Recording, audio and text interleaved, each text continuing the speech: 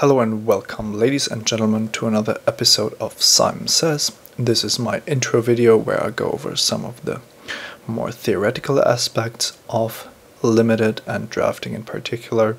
Of course, we are talking about Theros once again, and I just have some thoughts to share with you.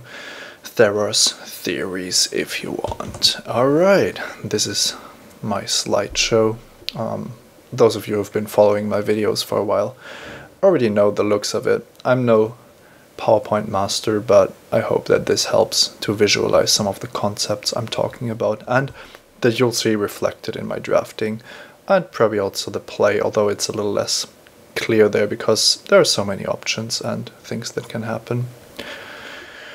I want to talk about Theros in a minute, but just so we're all on the same page, there are some rules to a limited deck composition that are basically agreed upon, and experience has shown us that this is how limited works in general. So we have a 40 card deck and we are going to have about 17 lands in these decks. Sometimes you can get away with 16, sometimes you will have 18. Sometimes you have 17 lands and 2 mana sources or 1.5 mana sources. So 17 is the baseline. We also want quite a lot of creatures, and you can fit up to 17 creatures into a deck very easily. If you're a control deck, sometimes there are extreme cases where you have 12, 13, 14 creatures, but then you need to have very good curve and removal to compensate the lack of creatures, because you won't have that many creatures defending you especially in the early game. Okay, now with this very simple math, we arrive at 34, and that leaves only up to 6 other card types in our limited decks, and this is divided between removal, bounce spells, combat tricks, and auras. And you can count the bounce spells. Sometimes they act as removal, sometimes they act as combat tricks, sometimes they act as disenchant effect, sometimes only as tempo play. So bounce spells are a little bit peculiar here. But if we play 17 creatures, we'll only have 6 total. So for example, we could play 4 removal spell and 2 combat tricks, and that's it. But if we play less creatures, then we will have more space for these kind of effects. The problem is, well, first of all, if you add in more removal but play less creatures, then you are a control deck and everything is fine. But if you lower your creature count, so let's say you go from 17 down to 13, that gives you 10 potential non-creature spells. So you could play 4 removal spells, a bounce spell, and then 5 combat tricks and auras combined. However, the problem is, if you have only 13 creatures, playing 5 or more creature-dependent cards is creating a lot of anti-synergy, or, well, missing coherence in your deck, which is pretty easy to think about. If you play a lot of combat tricks and auras, you want to be proactive, you probably want to be aggressive to make the best use out of these tricks and punish opponents who stumble on the defensive. However, if you're only playing 13 creatures, which is what's left after you've added these 10 cards, then the amount of games where you're actually going to be able to curve out and be the aggressor is going to be a lot less than if you had 17 creatures and were almost guaranteed to curve out. So there's a rule of thumb that I've learned from Andre Müller, and I don't always adhere to that, and I think that you always have to look at your deck in particular, but it's a nice rule to keep in mind, and that is that the number of creatures should be about 12 plus the number of combat tricks and auras that you're going to play. So if you are playing 17 creatures, then you could play a total of 5 creature-dependent cards. But as we see here, that only leaves space for a single removal spell, because then you've put 40 cards in your deck already. So this shows you that there is a pretty hard limit on how many creature-dependent spells you can actually put into your decks. Now, in Theros, we have, as I've talked about before, Heroic, Bestow, Monsters, and Devotion as the main mechanics. And Heroic and Bestow leads to there being a lot of combat tricks. The utility of combat tricks is just so much better, and Bestow means that you'll be putting auras on your already existing creatures, and that means that you're going to be ahead of the curve when it comes to attacking, and that makes attacking easy but blocking difficult. And monstrous is not necessarily an aggressive mechanic, but also means that your creatures are going to grow when it's your turn, allowing your creature to attack, making it more difficult to block for your opponent. Monstrous creatures are great at creating board presence, so are heroic creatures, and of course devotion is a mechanic that is only as good as your board presence, so it scales with the board presence that you have. Board presence and attacking are the key things in Theros Limited, and one thing that makes it even more difficult to be defensive, so be controlling, be a control deck, be blocking a lot, is that every archetype has access to mana sinks. So if your plan is to let your aggressive opponents flood out with a regular control deck and have a slightly higher curve and then take over the late game, then all these bestow creatures, all these monstrous creatures might make it difficult to actually gain inevitability over an more aggressive deck. Of course, the devotion, especially Grey Merchant of Asphodel, or the heroic creatures that grow out of bounds, also make that difficult. So playing control in Theros is certainly not easy. If you can be attacking, you definitely want to be attacking. And there is another reason why playing control is difficult, and that is because of heroic and bestow and monstrous, your regular removal spells are going to be worse than they usually are. You almost have to kill heroic creatures as soon as you see them, because letting your opponent untap with a heroic creature in play and the potential combat tricks or protection spells in hand is super dangerous. If your opponent starts bestowing, then your removal spells are only going to trade 1-for-1, but you're behind in tempo, and the monstrous creatures you often can't deal with at all. So playing control, playing removal spells, difficult in Theros. Attacking is easy, playing control is difficult.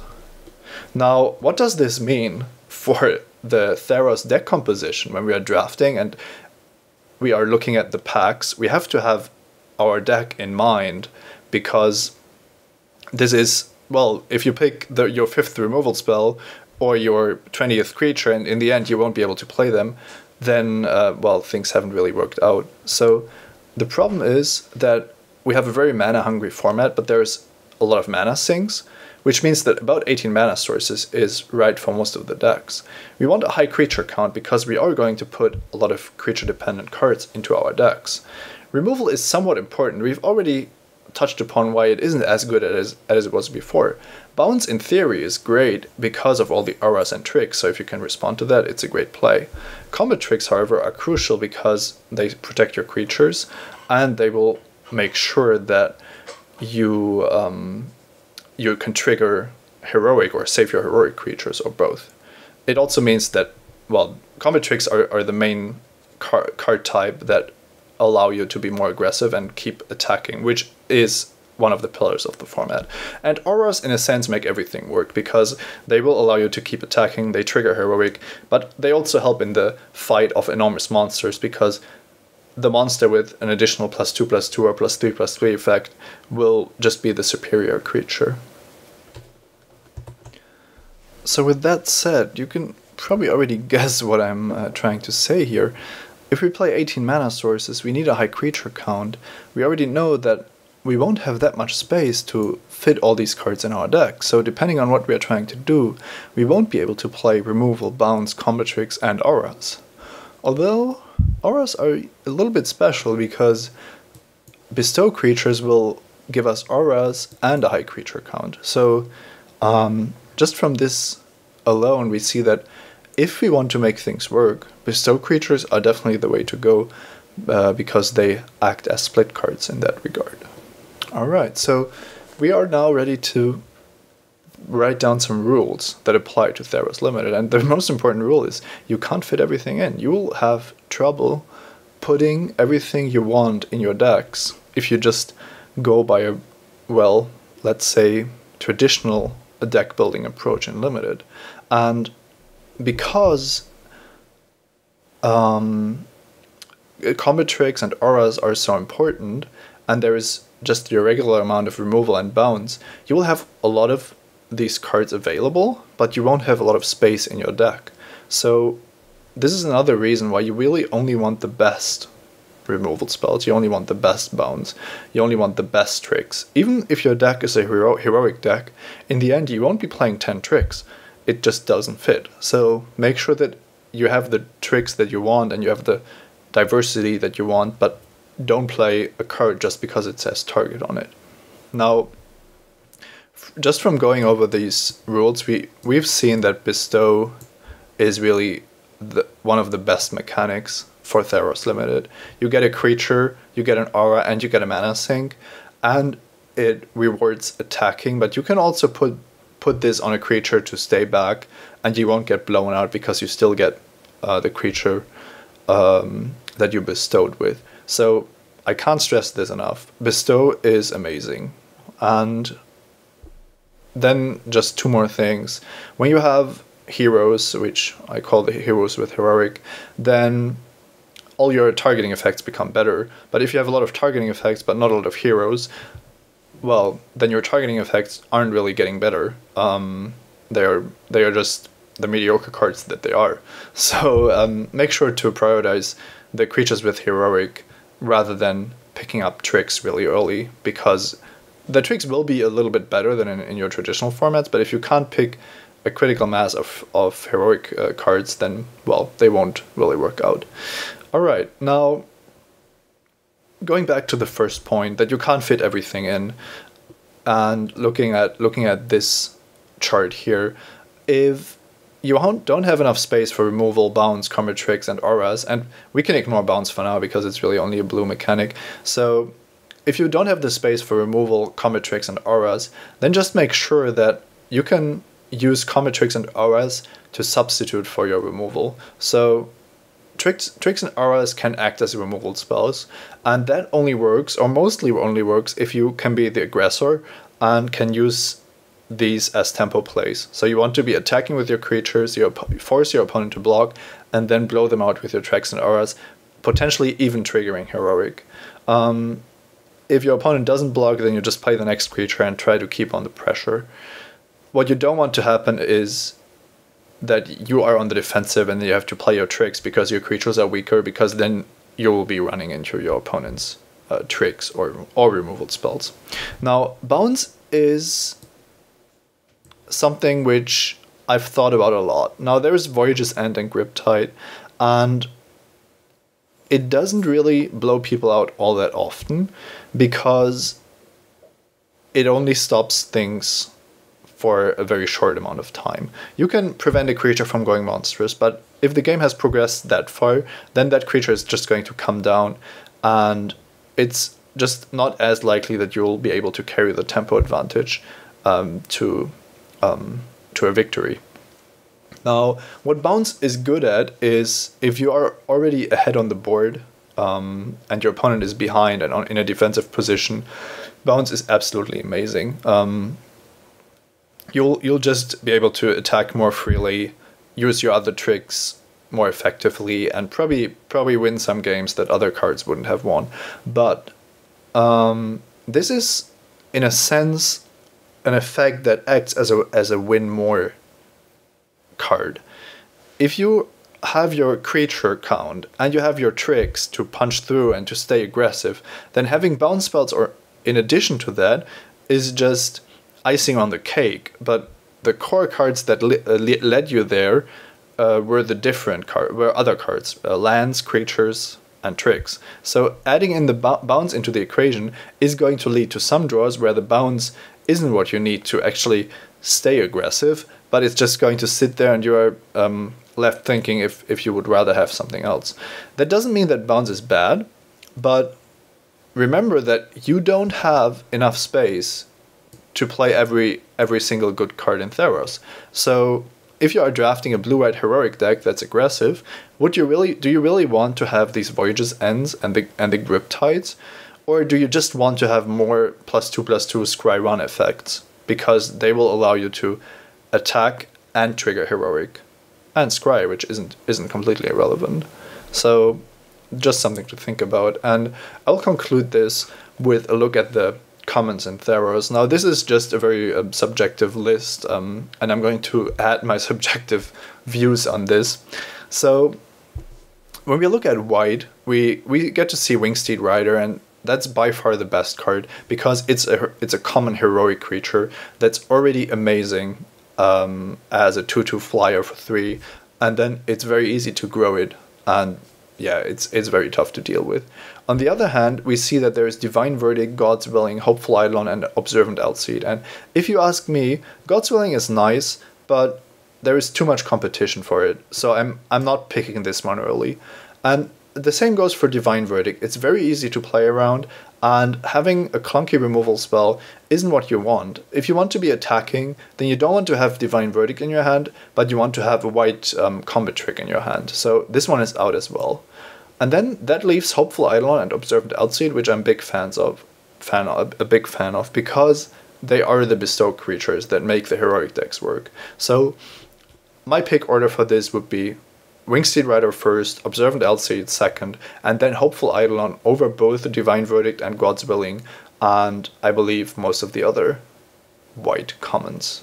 Yeah, I didn't put any other here, so early on I would pick Hopeful Eidolon over a Divine Verdict and God's Willing. Now, for the blue commons, I only put 4 different commons here. I suppose you could put Prescient Chimera 5th, but I don't really like it that much. I think it's not really well suited for the format. And here we see Griptide and Voyages, and next to Nimbus Naiad and Wavecrash Triton. Now, Nimbus Naiad is my pick for best blue common because it's a bestow creature and it's good on 3 and 5 and it solves all the problems that blue has. It's also good in basically any deck, so I really like it. It's in a sense it's comparable to Leaf Crown Droid, but it's just so much better because it's better on the offense. Now, if you ask me, Griptide and Voyage's End are a lot worse than people think, and I actually don't like Griptide all that much for the reasons that I discussed before. It can be an absolute blowout, but it's usually only a blowout if you are ahead, and it's going to keep you winning. But it's very difficult to play a Griptide and start winning from a losing position. So that one is out. And then that leaves Voyage's End. And Wavecrash Triton might surprise some people here. Wavecrash Triton is... It doesn't look amazing. It only has 1 power, so it's not the most aggressive creature. It does have 4 toughness, which is really good.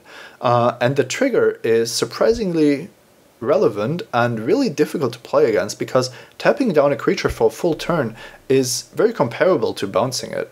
Now, Voyage's End is still an amazing card because it fits very well into the whole format, but Wavecrash Triton is my pick for most underrated common at the moment, and I actually like to pick Wavecrash Triton really high, and I would pick this over Voyage's End. And the reason for that, I'm actually going to cross this out.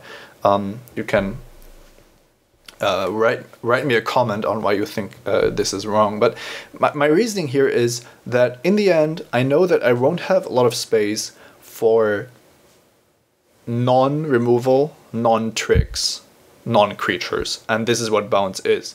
So if I start first picking Voyage's End, then what's my goal? Do I want to end up with a deck with 2 Voyage's End and a Griptide? No, I don't.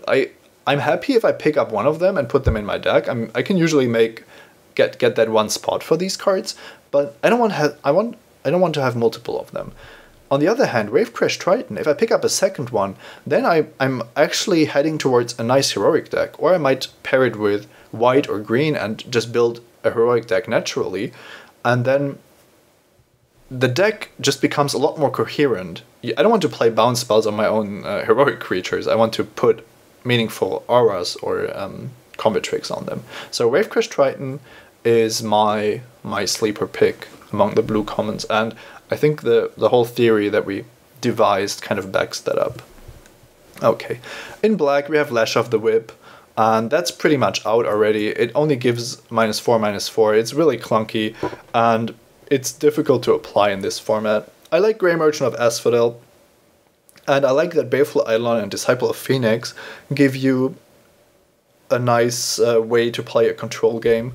Baleful Eidolon blocking anything on the ground and being nice on 5 mana, although not spectacular. Disciple of Phoenix just as a nice way to get some card advantage and block the 2-power aggressive creatures. Now, black doesn't really have most of the problems that the other colors have, because in black you aren't looking to be too aggressive and you don't have the heroic sub strategy, so you aren't picking up all these creature dependent cards. So in black it's a lot more easy to just draft a regular deck, which is probably why I end up in black so often, because this is what I'm most familiar with. I still think that Grey Merchant of Asphodel is a fine first pick, but it's, well, the power level, the overall power level of the black commons isn't absolutely amazing, and you can't always guarantee that you're going to be heavy black, so take this with a grain of salt. Now, red has a real problem. So just as black doesn't really have the problem that we've talked about, red is just the color that has the biggest problem with prioritizing the right cards. Lightning Strike is by far the best card from the red commons, just looking at the power level, but it doesn't enable heroic. It only helps you to punch through if your opponent plays wimpy creatures, basically. If you can it doesn't happen all that often that you can burn somebody out, because board presence is more important than getting through the last points of damage, and so on and so on. So Lightning Strike is the best red common if you look at this in a vacuum, but Lightning Strike is also the most problematic when it comes to deck composition. So and Rage of Perforos is just a weaker version of Lightning Strike. I'm just going to cross that out because it has the same problems as Lash of the Whip in a sense. So what you want is Spearpoint Aureate, because it's the red bestow creature, but it has the problem that it costs 6 to bestow. You want Ill-Tempered Cyclops because it's your mana sink, it's your 6/6 aggressive creature, but you can't really pick Ill-Tempered Cyclops about over Lightning Strike or even Spearpoint Aureate. That would be rather weird. And just look at Ill-Tempered Cyclops compared to a card like Nessian Asp. If Ill-Tempered Cyclops is the common monstrous creature that red gets, then you can see that red is getting the shaft here. There's an argument to be made that Titan Strength is one of the key cards in red, because it's the 1 mana trick that keeps you attacking and is a really nice blowout. But on the other hand, are you really going to first pick Titan Strength and then end up with 3 Titan Strength in your deck?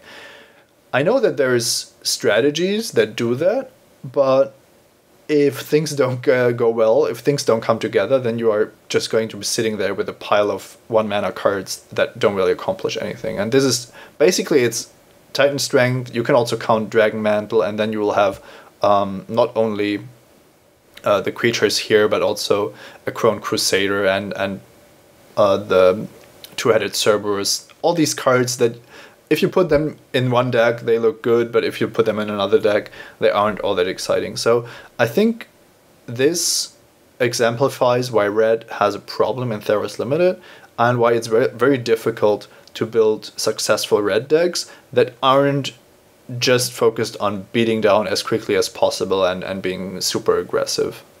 An archetype I think that Caleb Durwald has done some videos on. You can check these out. I think it's a great strategy, but I think it's fringe, and you have to be really careful if you want to draft quote-unquote normal decks with red in them by first picking Lightning Strike and following it up with something else.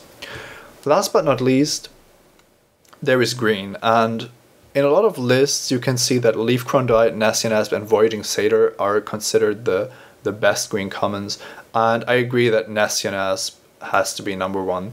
It's an amazing common creature. It solves the problem of being attacked in the air. It is large enough that people, even with a combat trick, can't always attack into it, and on 7 mana it becomes absolutely huge and dominates the board. So Nessian Asp is my favorite card here, and I wasn't sure about the question of Leaf Crown-Dyed and Voyaging Satyr, but I've basically stopped picking Voyaging Satyrs. If you have it on turn 2, it's nice to accelerate into something, but the cards you accelerate into aren't all that much better than what your opponent is doing, and then if you start blocking with them, you run into the tricks. So not having a 2-drop with board impact might be more painful than actually having the accelerant. I'm not picking the Satyr anymore, but Leafcrown Dryad has grown in my appreciation a lot. So Leafcrown Dryad is a card I really like, and then it comes back to not only the bestow creatures being great, but also the fact that there is a common heroic card, and that is Staunch-Hearted Warrior. So Staunch-Hearted Warrior is, in a sense, just like Wavecrash Triton is my sleeper pick for blue, I think that Staunch-Hearted Warrior is my sleeper pick for green. I like to be aggressive anyway, and it works really well with Leafcrown Dryad. It's also nice in the curve with Nessian Asp. So I picked Staunch-Hearted Warrior over Voyaging Satyr, and I think that the best green decks also have a nice little heroic theme to them. If you don't have, well, only Nessian Asps and Leafcrown Dryads, I suppose, which also works, but you have to get in the damage somehow. And then once you have the Staunch-Hearted Warrior, you have actually quite a nice array of tricks and spells in green to enable heroic. Alright, I hope that made a little bit of sense, and you could probably see a little bit of this with me drafting now and the next times we open a pack of Theros together. Enjoy the show, thanks for watching, see you next time, bye bye!